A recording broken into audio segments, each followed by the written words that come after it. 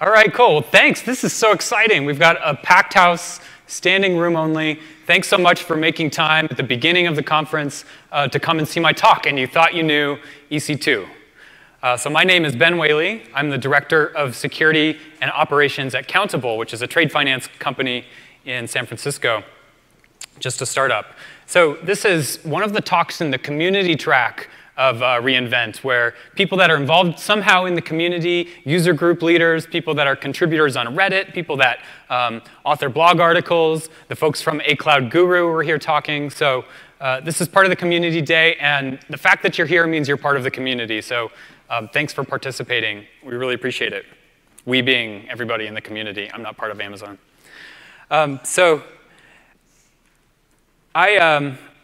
I wanted to do a talk on EC2 because it's one of these services that is beloved by everybody. It's got real breadth to it, as opposed to, an example is IoT or green grass. There's a bunch of services that are specific niches, and you're going to get your fill of that throughout the week. But EC2 is beloved by all. It's not the first AWS service. The first one, I believe, the honor goes to SQS.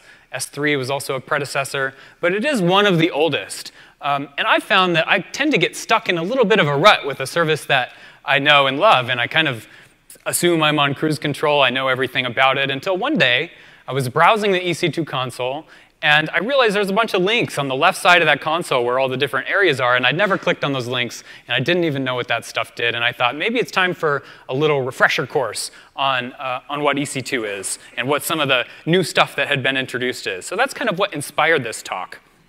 Now, I'm going to put my hat out in the ring for the talk that is most likely to be completely out of date by the end of the week. If you know how reInvent goes, it tends to, there's lots of announcements, and EC2 is one of these services that's iterated on rapidly. So some of this stuff is going to be out of date, but nonetheless, I hope that this session will convince you that there's a lot of innovation going on in EC2, even though it's one of these older services, and there's a lot to talk about and a lot to love.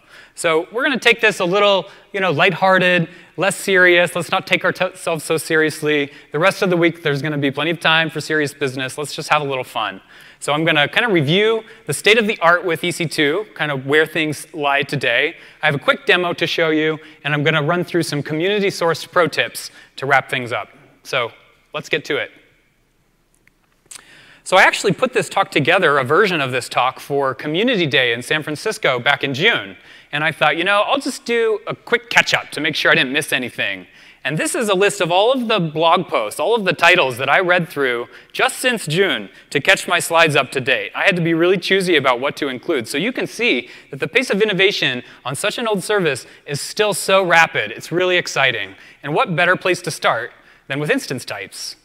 There's lots of instance types. There's something like 14 different total instance types now. These are some of the most recent ones. The C5s announced at reInvent last year, but only saw the light of day in the last month or so. So these are the compute-optimized Intel Skylake processors, great for compute-intensive workloads. Somebody measured 1.4 teraflops on the C5 18XL instances, so really good instances to choose for those compute-heavy workloads. The P3 instance types, these are next-generation GPU instances with up to 8 GPUs on a single instance, great for machine learning, high-performance computing use cases. We have a couple of memory-intensive instance types, the R4s, the X1Es. X1Es capable of 3.8 terabytes and 128 virtual CPUs, vCPUs, so great for those enterprise workloads like SAP HANA in-memory databases. The i3s, these are some of my favorites.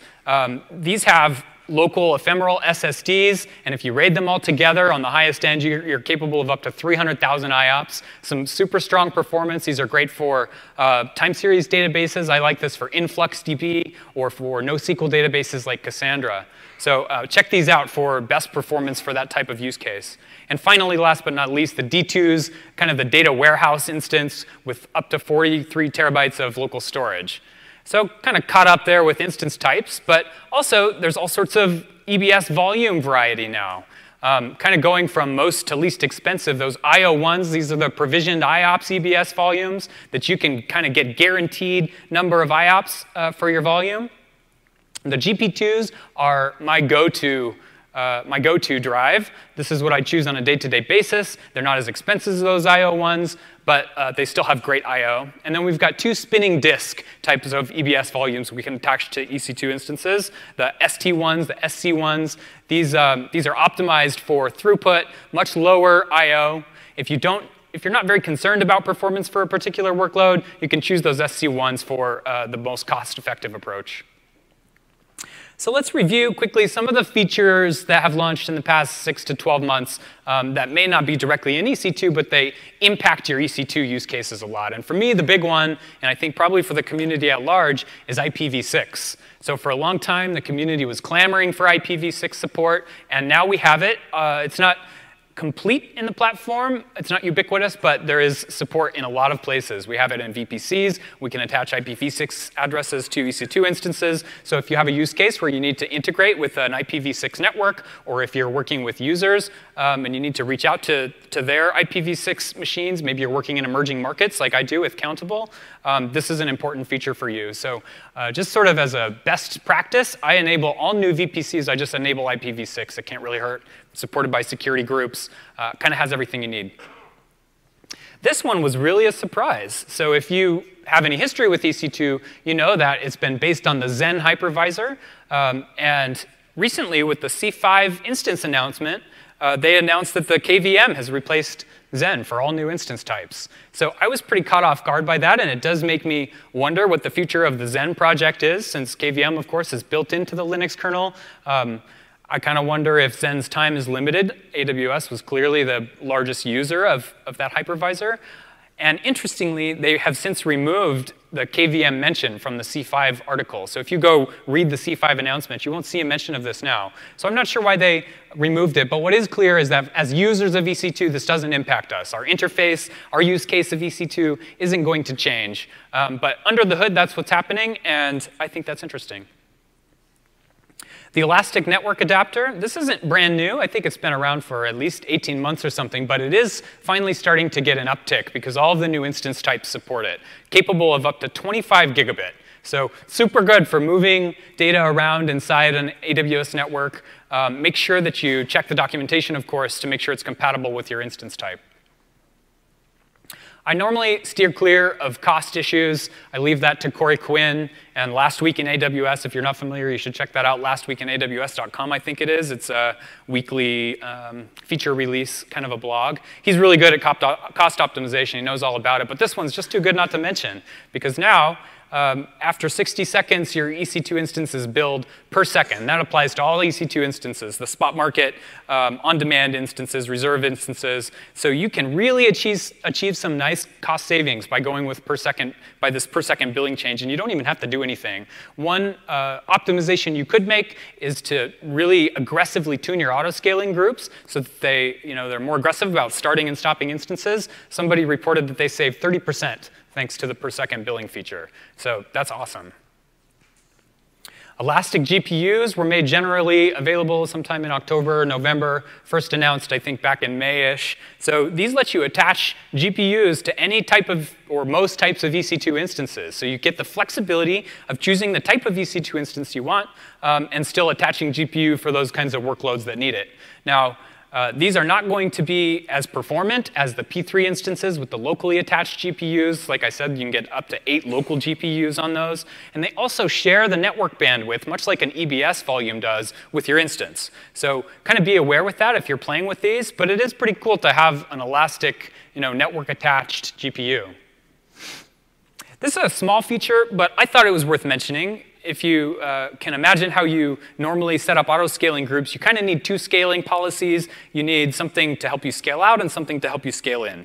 So imagine it's CPU usage. You might add an instance at 80% CPU. You might remove an instance at 30% CPU usage to achieve some cost savings. Well, now you can just set a target. I want to have a 60% normal CPU usage, and it will automatically adjust the number of instances to make that happen. So kind of a simple automation fix. Last but not least, lots of new regions. In 2016, AWS added 5 new regions: Ohio, Canada, London, Mumbai, and Seoul. And each of those has at least 2 data centers. So I just like to kind of ponder, what is the logistical effort that it takes to bring online a single data center, let alone at least 10? I think that's a real achievement, and there's a lot more on the way.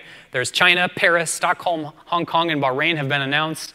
On my personal wish list is a region in Africa. Anywhere in Africa will do. I'll take Kenya, please. I would also love some CloudFront edge locations in Kenya. There are none. If you look at the global map of AWS presence, there's nothing at all in Africa. So as a person that works in the African market frequently, if there's anybody that's on the data center team out there, I would like to see that. So let's shift our attention for a moment to CloudWatch, which is one of these services that is so interlinked with EC2 that I couldn't pass it by. Looks like we're getting a little of the slide cut off there. Sorry about that. So there's a bunch of areas of CloudWatch kind of worth talking about. The big one, the thing that's seeing the most attention recently, is event handling. So it serves as the glue between services. Event can happen in one service, and thanks to CloudWatch events, you can tie it and link it up to some other services. And I'm going to give an example of that in a minute. Metrics, of course, this is one of the central features of CloudWatch, a place for you to ship up information about your EC2 instances and all of your other AWS services, and gather kind of real-time indications as to how your applications and services are performing. Scheduled tasks gives you the ability to run jobs on a schedule, a long missing feature. And finally, logs. This is, I think, the first release of CloudWatch was logs. It's a place to centralize all your logs. So let's take a brief, deeper look, starting with scheduled events, because this is my favorite feature. It gives you this distributed cron-like ability to execute an event, some kind of task on a schedule. And for a long time, this was such a missing part of AWS. And there was a Stack Overflow question that had hundreds of upvotes. And the solutions to achieve a cron-like experience in a distributed fashion were varied and sorted. And it was very complicated. You either had one EC2 instance, and then you had a single point of failure for all of your cron jobs to run on. Or you had to implement some kind of complex software with locking to achieve a distributed cron, to have some fault tolerance. Well, now, thanks to the scheduled events, you can give it a cron expression. You can tell it to execute a Lambda function or do something else, and it will do it on your schedule. So that's been a super nice feature, one of my favorites. Now we can have CloudWatch events interact with EC2 in all sorts of different ways. A few of those. One is the instance state changes. So when an EC2 instance goes from pending to running to stopping to terminated, we can get notified at the time each one of those things takes place, and we can take some action in response to that. Maybe we need our instance to be initialized in configuration management system, or maybe we need to deprovision our instance somehow, or perform some cleanup act when the instance goes away. So we can have CloudWatch events to make that happen for us. Systems Manager, the EC2 Systems Manager is another service I'm going to talk about in a minute. We can tie in with all of the Systems Manager events when a run command executes, when we change parameters in the parameter store. Maintenance windows, if you have an RDS instance or an EC2 instance that's scheduled for maintenance, we can be notified when that's going to happen, and then we can cause some event to occur to adjust for that. Maybe we need to expect lower performance. Maybe we need to launch some more capacity in response to that. We can subscribe to the ECS event stream. So when tasks start and stop on our ECS cluster or something's going on, we can tune into that and adjust as needed. Same thing goes for EBS snapshots. When a new one is created, when an encryption or decryption event happens, we can be notified about that. And finally, this cross-account event delivery gives us the ability to really expand our federated account solution, which I see more and more commonly, where we have a central account and a bunch of sub-accounts kind of linked together, and maybe everybody's using that central account for management, and well, now it can collect events from all of the other accounts. So in combination, this makes for this really nice pipeline that to me is one of the primary, the underlying features of AWS that's so critical, is the tie-in, the integration between services. And CloudWatch events really brings that to life. The other side, of course, is CloudWatch telemetry. So this is our logs and metrics. For the longest time, we had basic monitoring, which gave us 5 minutes, not nearly good enough, and 1 minute, detailed monitoring for a higher cost. Well, recently they've launched custom metrics with a high resolution, 1 second for 3 hours, and corresponding with that, high-resolution alarms. So any operations person will tell you that 60 seconds is not good enough resolution. We really need to be notified kind of more frequently and know exactly what's going on with applications and services running in our environment. And thanks to this, we're able to do that. Collect D, if you're not familiar, is a daemon that runs. It's I think it's just for Linux. It's probably for some other Unixes too. It collects all sorts of system metrics from your instances. So normally you'd use it for things like CPU load, memory utilization, the state of TCP and UDP network sockets. You can collect any kind of data you want because you can execute an arbitrary script. And as long as it writes out in the right format, you're good to go. There's a built-in CloudWatch plugin for collectd. So you can use collectd to ship data right into CloudWatch. I really like that. The dashboard features of CloudWatch have gotten a lot better. There's a graphical interface to make dashboards out of the metrics that you have in CloudWatch metrics. You can use a CLI to manage your dashboards. So this is a nice tool. I think Grafana is still, for me, is still the winner, probably for a lot of people. But for simple needs, I think you could pretty much get away with just CloudWatch dashboards, which is a far cry from where it was a few years ago. This was important for any metric nerd out there. You know that CloudWatch for the longest time had only average. So if you have a set of users who are having a really great experience using your application, they have super fast performance, but then you have a whole chunk of users that are having a really bad time, it's going really slow, average doesn't expose that to you, right? You wouldn't know that that's occurring. So the introduction of these percentile statistics, and in particular the P99 statistic, this gives you an idea of what most people are experiencing. So ignore average and pay attention to this P99. That was an important introduction. Logs is the central place to collect logs throughout your AWS applications. It integrates well with Lambda functions, with Beanstalk. You can write it in easily into your own applications that run on EC2. And thanks to metric filters, you can actually parse the logs as they arrive and take some action on them. Maybe you want to know if your web servers are seeing a spike in 500 status code responses or 400 status code responses. You can parse out the information out of it and set up CloudWatch alarms to alert you to that. What I do actually is send all my logs into Sumo Logic.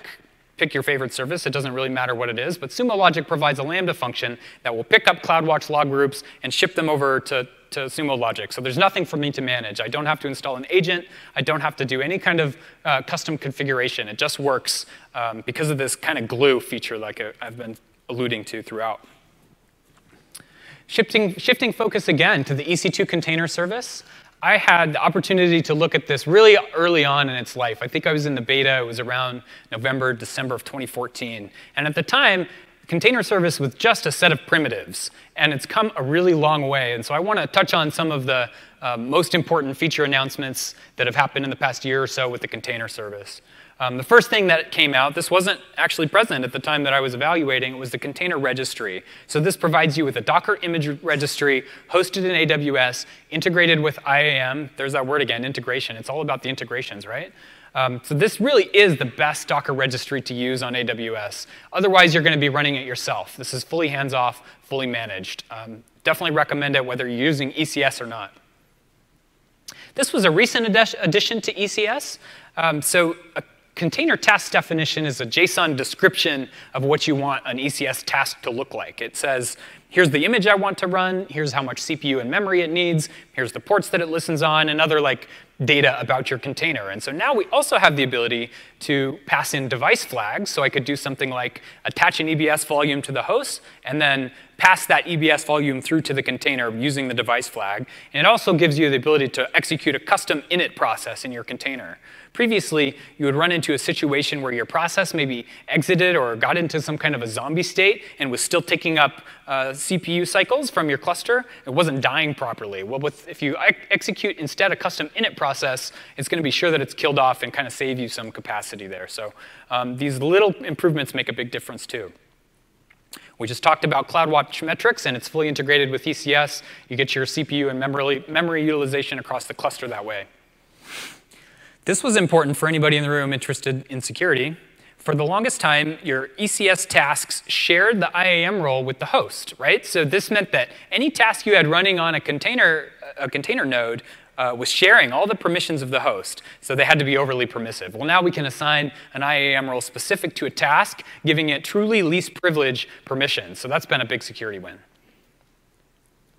I don't know if you remember github.com/blocks. This was announced last year at reInvent. It is an open source scheduler for ECS. You could write your own custom scheduler using the hooks and libraries they provide. For the first 8 or 9 months of the project, it kind of looked dead to me. I wasn't seeing much activity. But in the past 2 to 3 months, it's really picked up. There's a roadmap with milestones. It seems like they're headed towards a 1.0 release. So you can see an example of how the open source scheduler works. And I wouldn't be surprised if we see some announcement, just given kind of the timing on all this activity. Some awesome third-party tooling has emerged. Convox is a tool, a Heroku-like PaaS tool for ECS that makes it much easier to interact with ECS services. Empire kind of has similar goals. It's written by the folks at Remind. If you're not familiar with Remind's tooling, you should check it out. They have some really great open source stuff. I rely on their tool stacker all the time. So it's been great to see some third-party tooling there.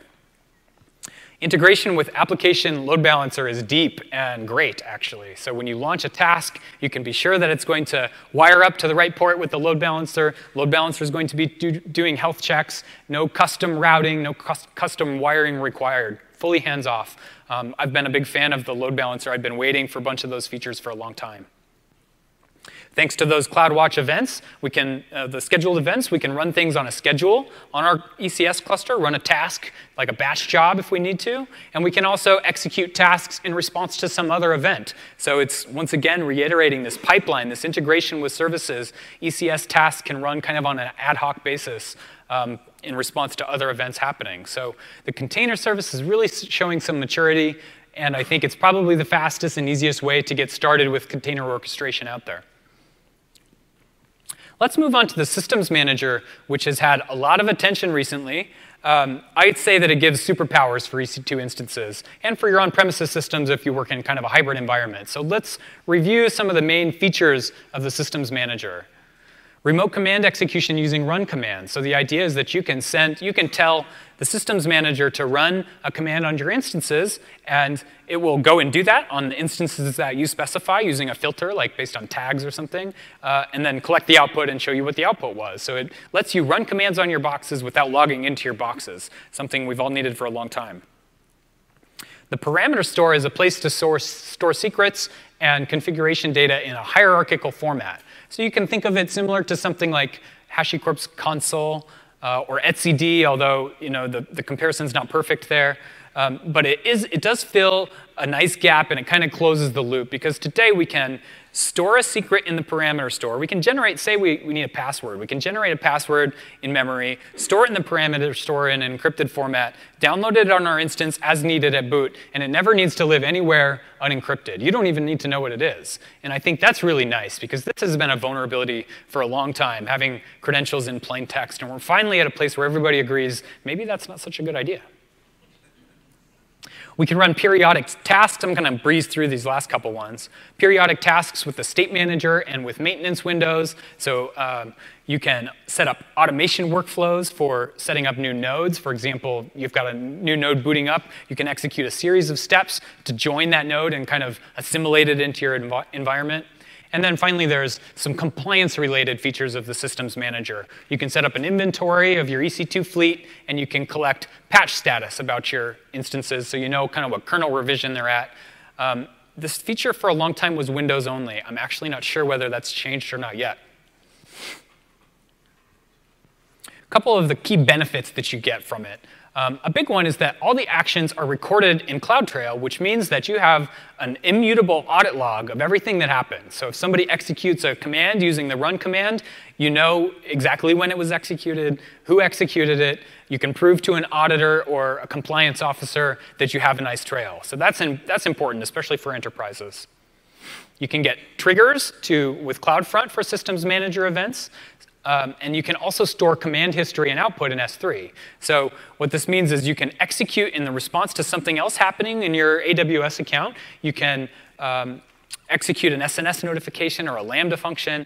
And when you run a run command, the command history will be stored in S3. You can use something like Athena to analyze that output and just sort of keep track of what your instances are up to. Importantly, we now have fine-grained control over what people can run. So traditionally, if you give people SSH access, it's kind of this unfettered, you basically if I give somebody even non-root access, I still assume that they have root, right? Because the local privilege escalation exploits are really common. So you can assume if they have a shell, probably they can elevate their privileges. But not so with run commands. You can give somebody access to just a specific command. You know when they ran it. You know what the output was. You can control one group that has administrative access, one group that has just permissions to restart a service or something. So set up some run commands and then specify the access control around that. And then there's integration with the AWS config service, more compliance-related stuff, so you can track changes to your instances over time. You can see how the state's changing. SSM works off the concept of an agent being installed on your boxes. It's an open source executable, works in Linux and Windows, and importantly, it works on your on-premises systems just as well as in the cloud. So you can give an IAM role, you can assume a role for the on-premises instances, and all it needs is permission to interface with the SSM API. You can install it at boot, you can install it at runtime, you can bake it into your image, it doesn't matter how it gets there. Once it's running, it just pulls the API for commands, and if it sees something it needs to do, it executes and reports back home. So it's really a pretty simple model. This is an example of what a run command document looks like. If you're familiar with CloudFormation, you know that you design a template, you submit the template, and then you tell CloudFormation, start up this stack using this template and these parameters. And this is exactly the same idea. So 2 chunks to look at here. The bottom section is really the meat of it. It's saying, hey, this is a document to run a shell script, and it passes one parameter, the commands that you want to run. So what you would do is create this document in a JSON file, tell the SSM that this is a document that you want, and then you can invoke it and pass the parameters. You want to do a directory listing, add a user account, restart a service. You just kind of pass it and invoke it. And now I want to switch to a quick demo.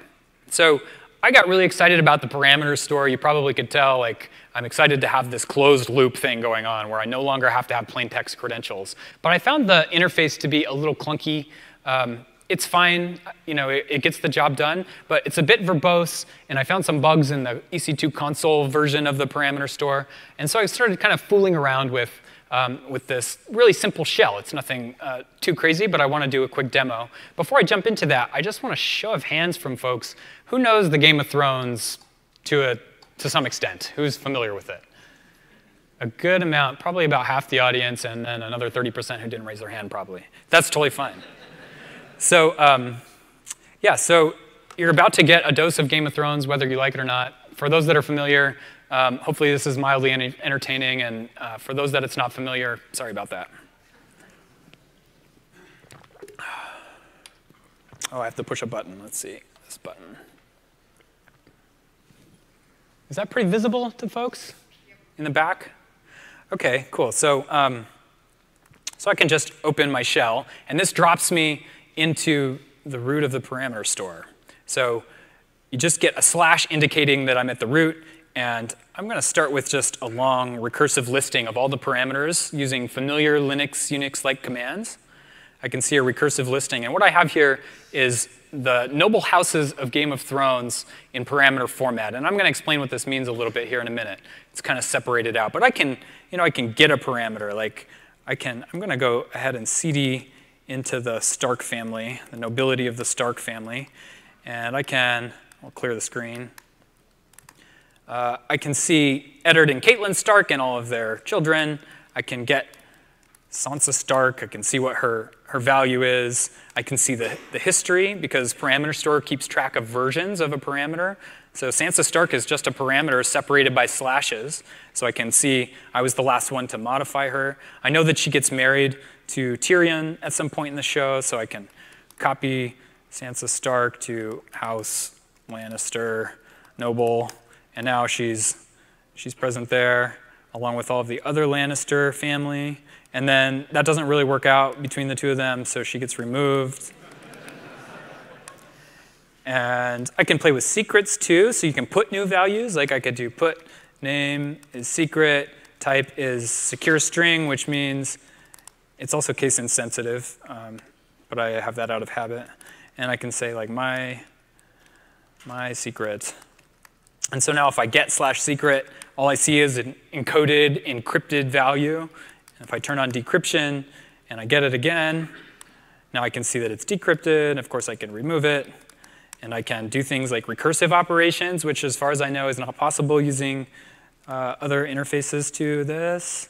So I can do House Stark to House Lannister.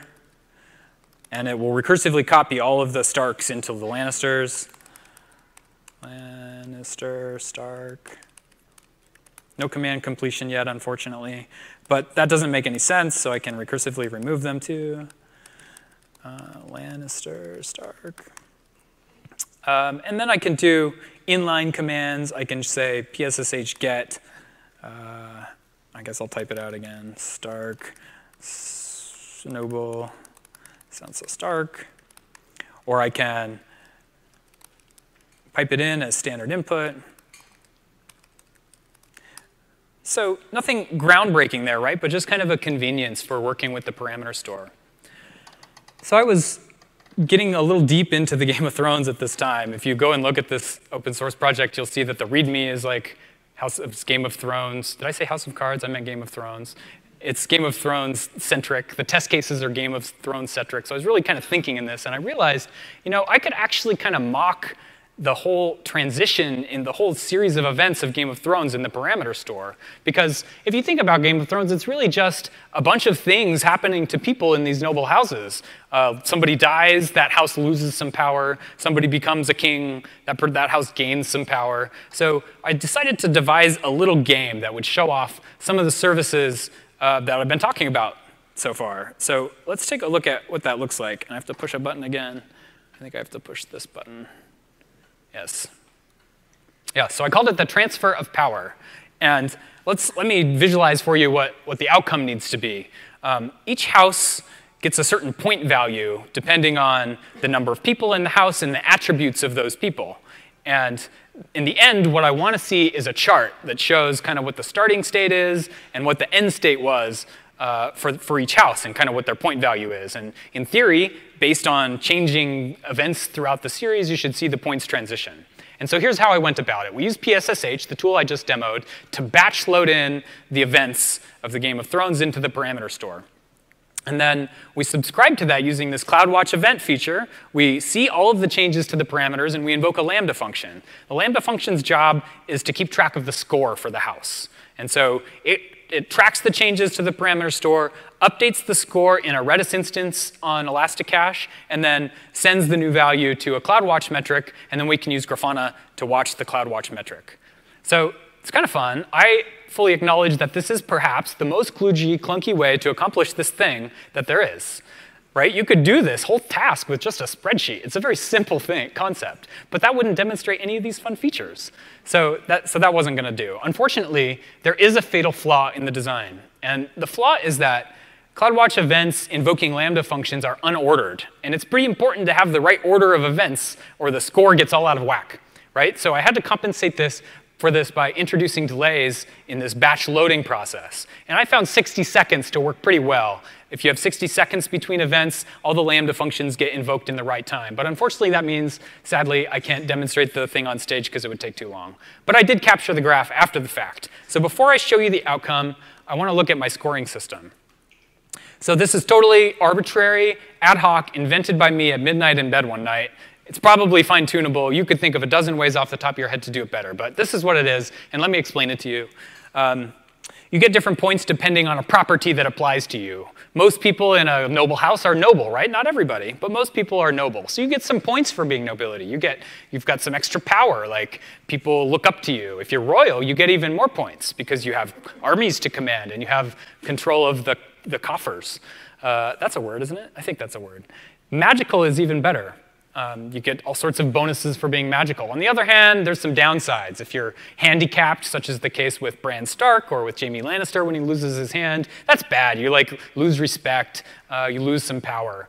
Or you could be in exile, which is the case with Daenerys Targaryen at the beginning of the show. So you kind of lose power for that, but you can come back from that. And then there's the special deceased case. The deceased is important because normally if you're dead, you don't matter that much to your family. You're not in the running anymore. But in Game of Thrones, you can come back to life. So we don't want to remove you completely. So with that said, let's hop over once again and look at the outcome. Yeah. I think it's a little fuzzy there, and kind of confusing chart to look at. It's not the most exciting chart, but let's just take a quick glance at it. So what we have is lines representing the different noble houses of Westeros. The yellow line is the Baratheons, right? The Baratheons are in control at the beginning of the show. So it's separated, you can kind of draw it in half, where the left half is initializing the world, setting up all of the people in the Game of Thrones, and the right half is going through season 1. I only got to the end of season 1 because I realized what a total waste of time it was to get through all the other seasons. It actually takes a long time to put something together, meticulously reenacting all of the events via parameter store. So the Baratheons are in power. They have all these kids. Robert and Cersei are married. They're in control. Houses Stark, which is blue, and Lannister, which is orange, they're also quite powerful. They're noble houses.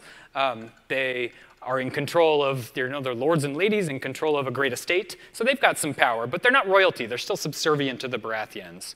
Jon Arryn and the Arryn family are only represented here because they're important to the beginning of the show. And the Targaryens, of course, are kind of in exile. They've been removed from power. They're overseas, but they're still royal technically. So they're kind of a player still. So that's the beginning. That's the setting up of Westeros. And then commence season 1. Jon Arryn dies. House Arryn loses power.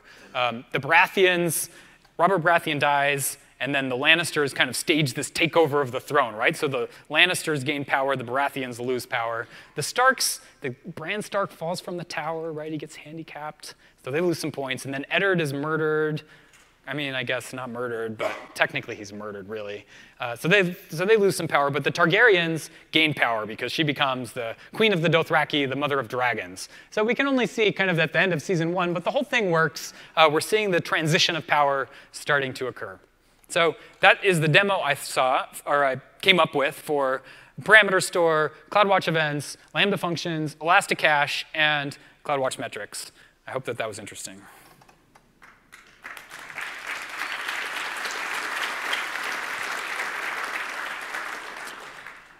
So let's jump into some pro tips to wrap up the session. These are sourced from myself and from other folks in the community. They're kind of like all over the place, so take what you like and leave the rest. We'll start with some low-hanging fruit. Maybe this is just like cliche at this point, but it wasn't that long ago when automated infrastructure was something we're all excited about. It seems so fresh and new, and today I consider it to be table stakes. Like if I'm approaching a brand new project, unless it's just a quick prototype, there's no way I'm going to be creating things in the console or like running commands manually using the CLI. You need to have some tool, whatever tool you like, Terraform, CloudFormation, my choice is Stacker. Use whatever tool you like, but it should be checked in, version controlled, so that you know exactly what you're running. This is one of my favorite workflows for managing EC2. So probably everybody is familiar with HashiCorp's Packer. It's what we all like to use to build AMIs. It's definitely the best tool for the job. What I like to use is Ansible as the provisioner for Packer, right? Packer's provisioners set up the image for you. And if you use Ansible for provisioning, then you can use the same set of playbooks for managing your EC2 instances over time, so what I like to call fleet control. It's kind of nice to have a central code base for all of it. And then I'm finding, and you probably all are too, more and more use cases for Lambdas as kind of the glue, right? Like I use it for cleaning up EBS snapshots, for removing AMIs when they're no longer needed. There's lots of great occasions to use Lambdas. So this is a nice workflow that I've found to work really well. Maybe you're familiar with this model, maybe you're not. Single node autoscaling groups. So the example I like to use is like a bastion host, where it's important to have one instance. I don't need more than one, but I need at least one instance out there running. And it's got to be running like all the time pretty much, or some other users might have a hard time accessing it. So if that instance gets killed, it's a single point of failure. We'll throw it in a single node autoscaling group with a min-max desired capacity of 1, and it'll replace itself. If you are not familiar with config rules, it's a way to enforce compliance. So if your site has specific tagging schemes, or if you need EBS snapshots to be taken on a regular basis, or you need to make sure security group rules are not open to the world, you can use config rules not only to alert you to the fact that maybe something is out of compliance, but it can actually make the change for you, right? It can reverse changes that people have made. This is a word of warning. These are EC2 actions in IAM policy. And sometimes you can't be very granular with who has access to these things, and that can be kind of risky. For example, look at the create key pair, delete key pair operations. You can't restrict which keys you can create and delete. So if you give somebody access to these two actions, then they have it kind of carte blanche, right? So if you have a production key pair, what would happen if somebody deleted it and created a new one? All subsequent instances created with that key pair would then be launched with the attacker's key. So be careful who you give these permissions to. This is by no means a definitive list. The list is really long of actions that don't support fine-grained resource control. If you're using any of those EBS volume types that I was talking about earlier, except for the I/O one, then you need to keep track of the I/O balance that you have. All the EBS volumes have a certain balance, and if you exceed your balance, your throughput will start to be throttled. There's a CloudWatch metric you can monitor, the burst balance. Keep an eye on that, and you'll know whether you're being throttled. Similarly, for the T2 instance types, you might recall that they're credit-based, and so you have a certain baseline, and you accumulate credits, and over time, if you have a certain heavy period, it'll eat into those credits, and you can track where you're at with your credit limit using these two metrics. So this is the same template as I used for the PSSH. PSSH is like a little newborn baby toddler. Those are like 3 different things, I think. Compared to this AWS shell, which is really an awesome interactive shell for the AWS CLI. It has command completion. It supports the full gamut of EC2 or of AWS services. It has built-in documentation, really a productivity enhancer. So if you're not familiar with that, you should check it out. Little known fact, or I don't know, maybe people know this, I didn't know it for a long time, that network throughput increases quite a lot with each step up in instance type. So if you go from an M4 large to an M4X large, you can effectively double your throughput. So if you think you're bumping up against network I/O limits, don't spend a lot of time analyzing exactly which instance type you need necessarily. If you need to just get it done, just double your instance type, and you'll know whether you had a network bottleneck or not.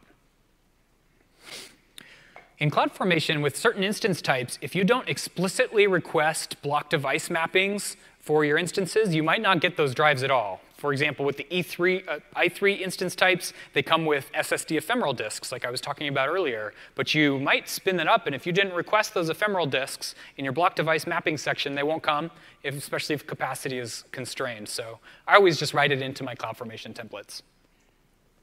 I've got a few SSH tips here. I'm a real SSH advocate. There's just a lot of power features for SSH. I'm going to share a couple of those with you. One is to enable MFA. My favorite tool for this is DuoSec. If you're not familiar with them, I think they're like an Ann Arbor, Michigan-based company. And they have a really cool system where after you authenticate to your box using your public key as usual, it'll send you a push notification. If you have a watch, they have smart apps for the watch. So I get a notification on my Apple Watch, and I say approve, and then I can log in. So it's really seamless and integrated. It's a nice way to kind of add another layer of security. If you're not familiar with fail to ban, you can get even more security. For those instances that are exposed to the internet or exposed to really wide open network ranges, use fail to ban to block servers or people that are trying to brute force their way in. Control persist is a feature of SSH to let you reuse SSH connections. So if you have an established connection to a server, you can enable control persist, and subsequent connections to the same server will reuse the same connection. So you don't have to authenticate again. Latency is improved. You'll have a better time, guaranteed. The -D flag for SSH, this is one of my favorite kind of little tricks, is to use -D to enable a SOCKS proxy, and the switchy Omega Chrome extension to make your browser use the SOCKS proxy so that you can browse all of your web services and private subnets as if they're local to your workstation. Really nice for developers that didn't know this trick. This is really similar to the IAM rules for ECS tasks. If you have an instance that you're running several applications on, rather than give the host really broad permissions, assign granular permissions to each one of your apps, and then use assume role to assume those permissions, and you can be more granular. This is a lesson I learned from Pocket, which is a sub-feature of Firefox, I think. They had a compromise that involved somebody stealing user data on their instances. The user data had secrets, like plain text credentials or something else that leaked information about their environment. And if you have a redirect vulnerability in your web application, a knowledgeable attacker could redirect to the local metadata, read your user data, and see anything that it offered. So Lesson 1, don't keep any sensitive data in your user data. There's no reason to. I can't think of a single good reason to.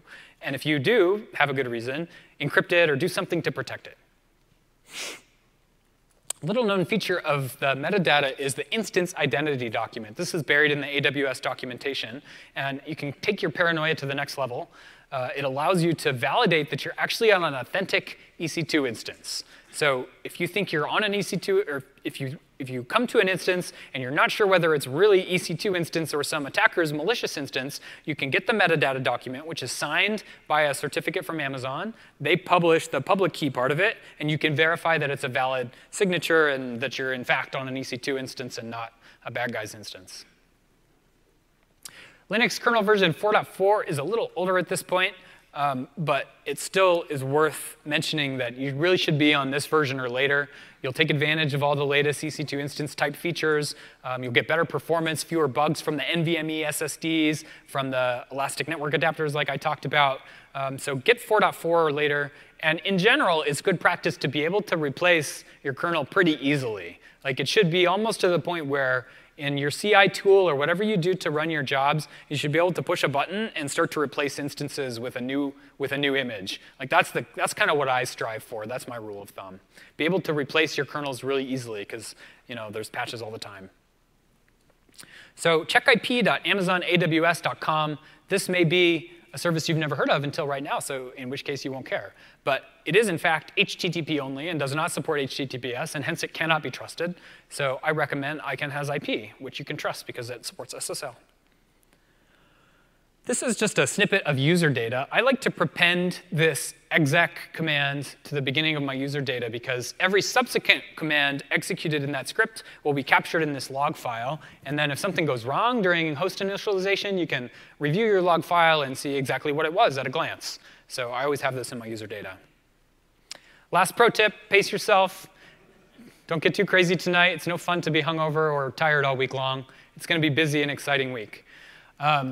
I'm a co-author of the Unix and Linux System Administration Handbook. We just have a new edition that came out this fall. I'm really proud of it. We're doing a book signing, and we'll give away a few free copies at the VictorOps Happy Hour on Wednesday. I'd love to see you there. Maybe you can get a free copy. So thanks again for your time. There's a mic over here. Anybody that has questions, feel free to come up and ask. Thanks.